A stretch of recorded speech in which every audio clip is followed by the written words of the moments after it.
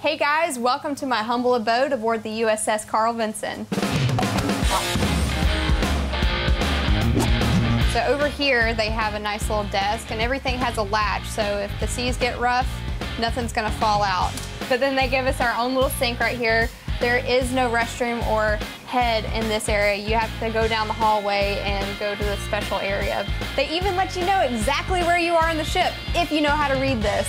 I have 2 bunks. This is a lot bigger than what the average sailor gets. And over here we have a public announcement speaker. Periodically through our stay, they've been making announcements. You have your taps and your reveille. Anything important going on, it's coming out of this box. And right above our head is the flight deck. So all night, all during the day, you have aircraft coming and landing right above our heads. And you know the Navy is always precautious and being safe, so we even have our emergency escape breathing devices that gives you oxygen for 10 minutes. If you guys would like to see more videos about our stay on the USS Carl Vinson, check it out on our Facebook page at Real Rated Red. And I think it's time to hit the rack. See you guys later.